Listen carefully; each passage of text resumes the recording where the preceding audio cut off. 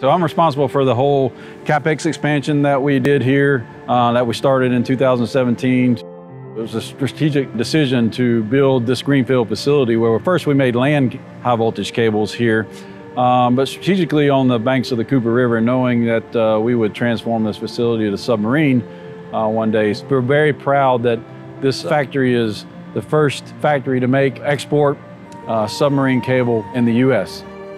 Typical cables we make are 230,000 volts all the way up to 550,000 volts. So we're getting major power from point A to point B. Let's take offshore wind farms. They create that clean energy out at sea, but the critical link is that cable bring it back to land and to connect to the grid. Nexans is a pioneer in that sense that we're a total turnkey supplier out of this facility.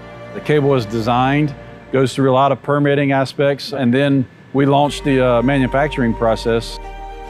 For AC 3-core cables, we basically produce 3 cables and lay those up into one big cable and then out to the turntable, ready for the vessel to show up, and then we spool onto the vessel.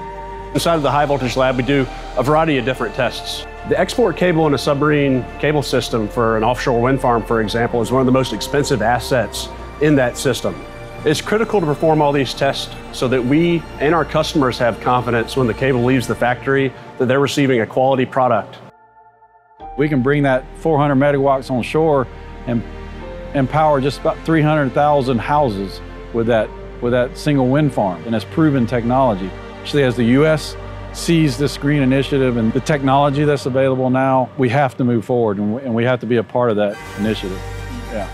It's an outstanding feeling to be able to play a role in being able to change the course of our future. Right now, our big ongoing project is we're producing cable for the South Fork Wind Farm.